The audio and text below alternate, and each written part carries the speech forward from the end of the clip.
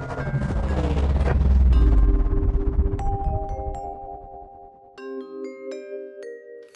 everybody, welcome back. I'm the Gerbil. Sorry for my long absence. I am visiting family for the first time in many years back in America. In fact, I'm in my dad's chair right now.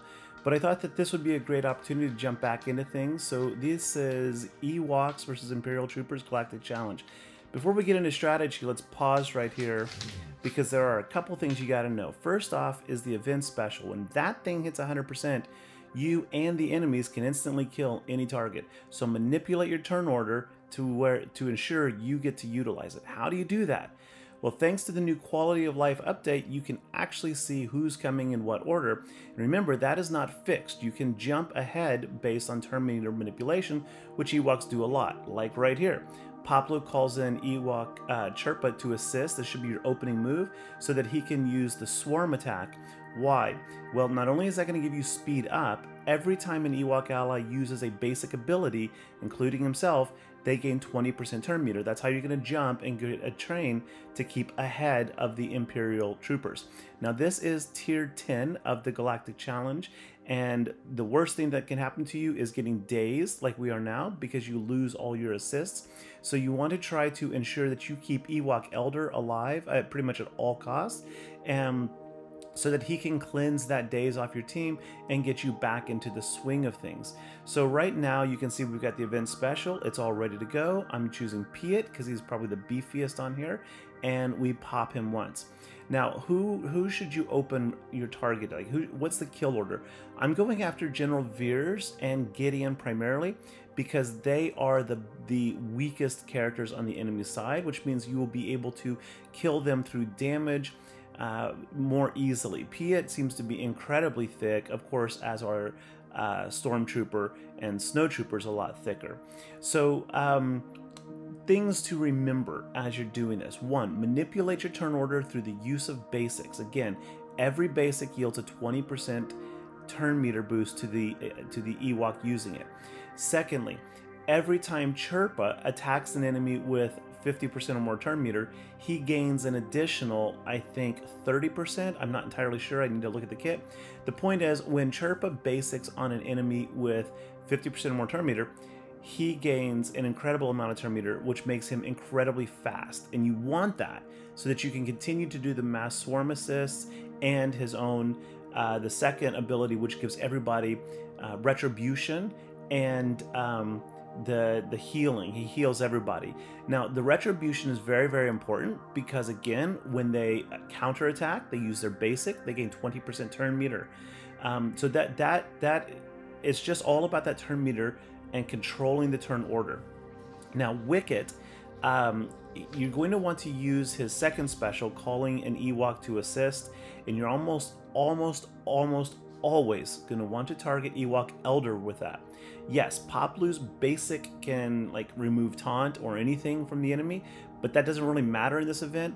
If you do get trapped behind a taunt and you feel you have to get past that, and Paploo is like far down in the turn order, then yeah, Wicket can call him into assist to clean it so that you can go back on Gideon or Veers. But no, you primarily want to call Ewok Elder to assist. Why? Because Wicket's second special will put the assisting Ewok into stealth, and you need to keep Ewok Elder alive at all costs. He will revive your entire team so long as he's not killed with the event special. If the enemy manages to use the event special on you, that Ewok cannot be revived, you might as well back out and just restart. I had to do that twice before I caught on to, oh, so that's how this works, right? So once you get the hang of that and you're controlling the flow of the game and you are managing the event special, it gets pretty easy. Another thing to keep in mind, another reason why you want to call Ewok Elder to assist and keep him in stealth through Wicket, is that he has a pretty high chance of giving the entire team 25% turn meter every time he uses a basic. So again, you want Chief Chirpa to call him through the mass swarm assist, you want Wicket to call him through the targeted assist, and between those two things, you're going to be able to keep the turn meter train going. Now, my Ewoks are all Relic 7, just FYI. I do believe this is sincerely doable, maybe as low as Relic 2 or 3. Gear 12, I don't think that you're going to survive the AoEs. And really, honestly, at Relic 2, it may be hard to survive the AoEs from the enemy. So let's look at modding real quick, and we'll see how I've modded my Ewoks, because I guarantee you've modded yours wrong. Almost everybody mods them wrong. If you're following the SWGOH.GG guide, which is normally great, you're wrong. So, Chirpa, we've got speed and health. You need him to go fast so that he can heal everybody, give everyone speed up. Also, he's going to be fast through his basic. But the primaries you want on that circle, cross, and triangle for almost every Ewok, is health, not protection. You do not want protection. You want health. Health primaries, health primaries, health primaries. I'll explain why in a moment. So here's Ewok Elder. We got Tenacity. I got 1 set and then 2 health sets. I almost wish I had 2 Tenacity sets on him, because again, if he gets dazed, if he gets stunned, things start to fall apart. He is your primary driver of turn meter. Him and Chirpa's leadership.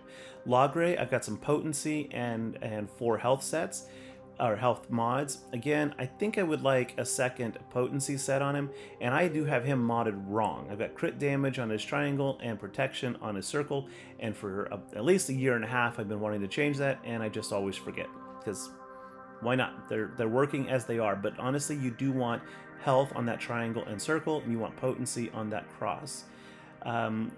You also want Logray to be as quick as you can. That's why I have high speed modded secondaries on him, like 25, 19, 20.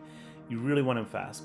Now Wicket's going to have an incredibly high critical chance rate, just naturally baked into his kit, and he gets critical chance up or something, or bonus 50%.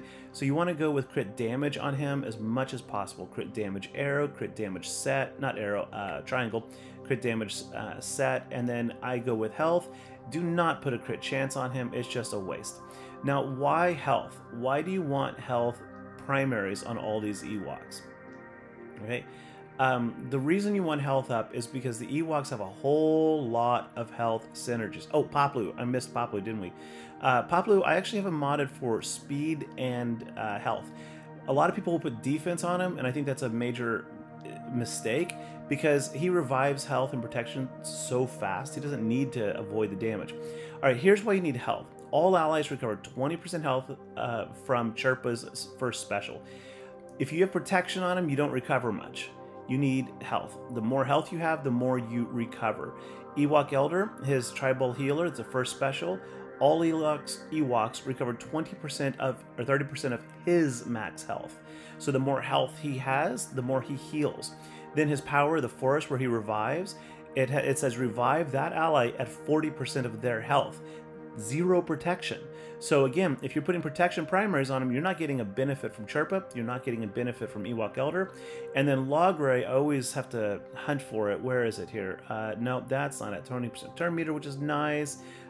Daze the enemy. Nope, that's not it. Oh, it's in his unique. Let's go to the unique. There it is. All allies recover 10% health when they attack if they had health up, and of course he grants them health up, right? So it says while Logray is active, whenever an Ewok ally scores a critical hit, that ally gains health up, which I think is 25% bonus health.